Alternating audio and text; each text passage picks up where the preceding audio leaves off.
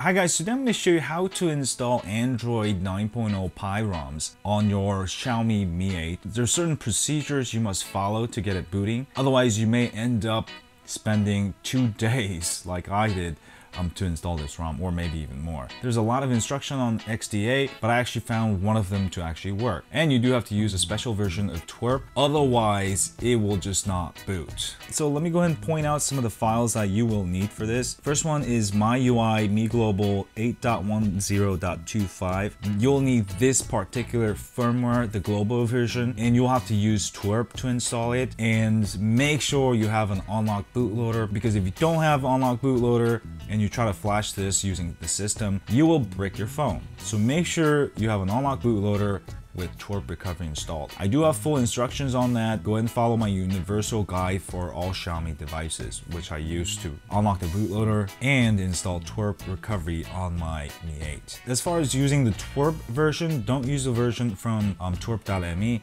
I'll have a link to the actual recovery that I use, so go ahead and use that. Once you have unlocked the bootloader, install Twrp recovery. Also, you'll want to download the actual ROM, which is lineage 16.0 blah blah dipper.zip. Also, if you want root, make sure you have Magisk v17.3, and also you'll need the Magisk Manager APK file. And also you'll need GApps. You can go ahead and use the bit GApps. I'll have a link to all these files. Make sure you have it on your phone, download it on your phone, download it on your computer, and then transfer over to your phone if you want. All right, once you have all those files downloaded, go ahead and power off your phone. And we're gonna go ahead and boot into Twrp. Go ahead and hold down volume up and power for about a few seconds. Alright, wait about 1, 2, and let go when you see the team win. Next, what you're gonna do, if you do want to go back to MIUI, you'll want to make a backup.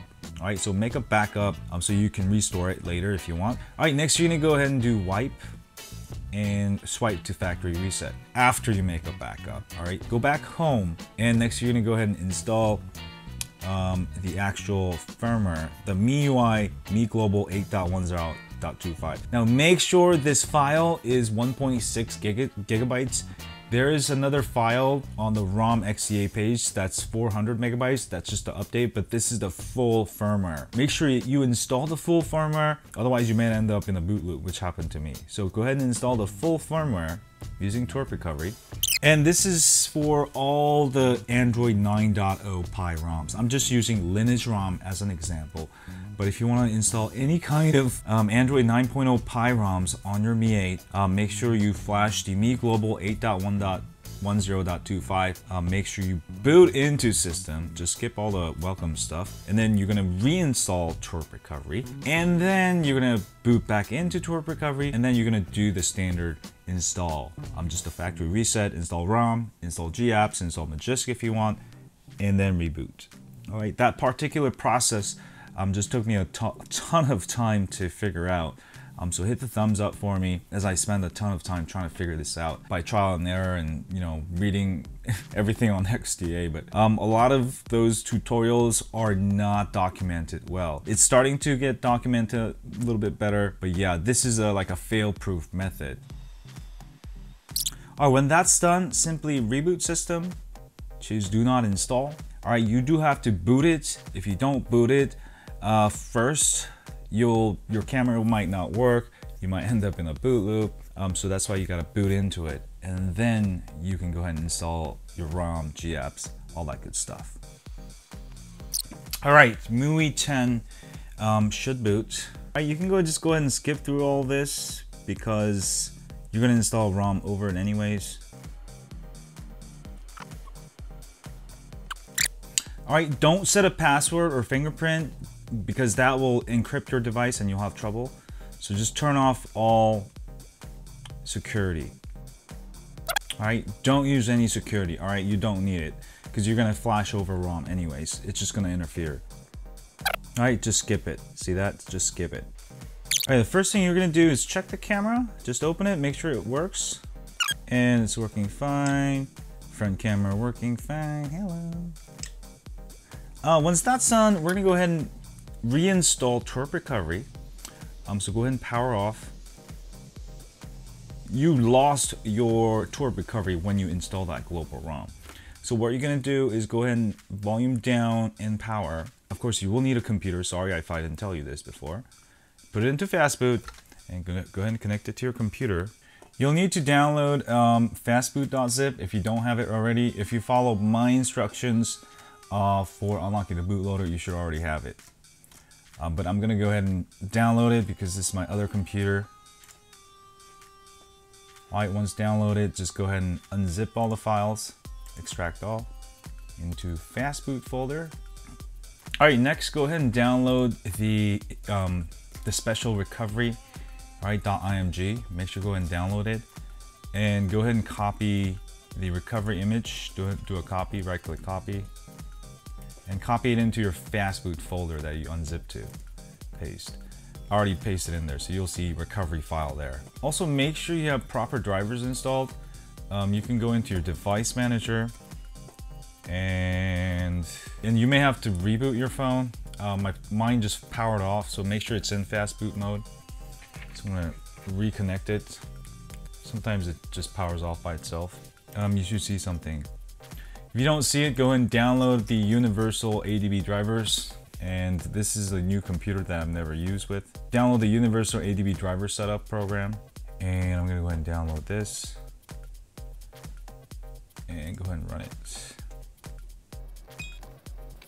Alright, so I'm gonna actually go ahead and unplug my phone. Power and volume down, put it back into Fastboot. And it should recognize ADB. Oh, sorry.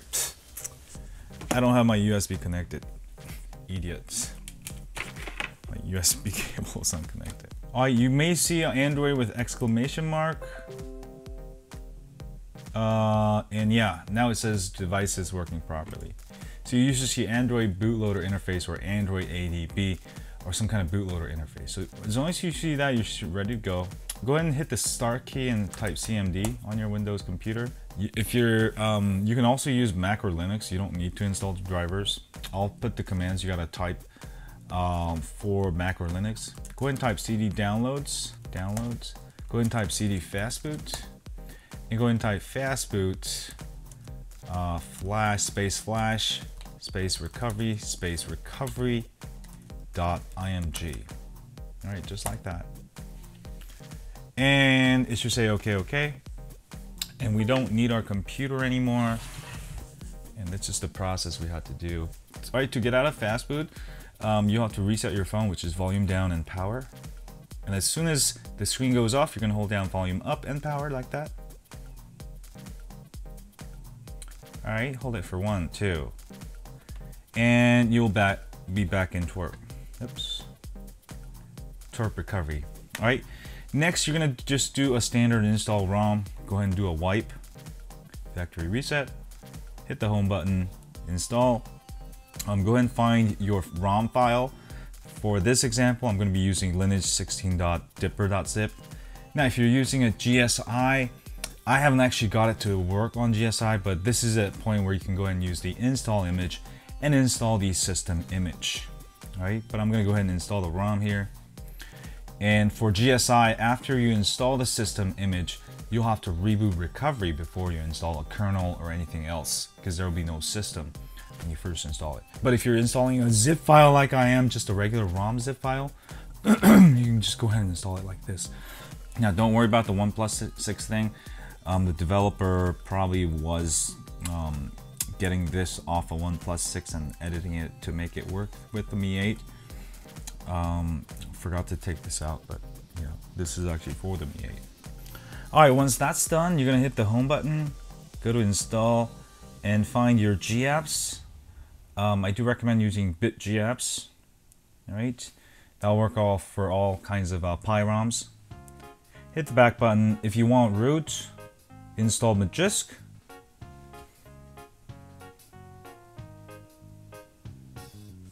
All right, and you're gonna go ahead and reboot after this, and you should be good to go. Now, some ROMs do not boot if you don't install Magisk, especially the GSIs. So I actually do recommend to install Magisk. Go ahead and reboot system, hit do not install. And your ROM should boot within a few minutes here.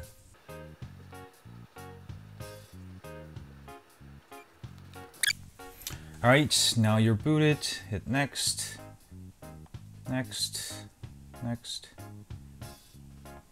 Go ahead and let me go ahead and skip this.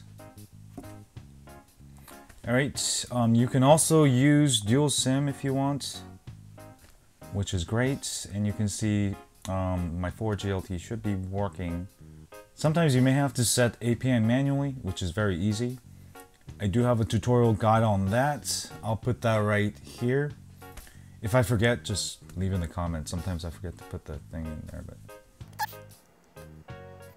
All right, and you can see I have booted here, and boom shakalaka. I have Android 9.0 ROM running fully here. All right, you can see Android 9. I got 2 SIM slots. And if you're not getting data, that's most likely due to APN. So go into your network, go into your mobile network, and go into advanced. Oh, and go down to access point names.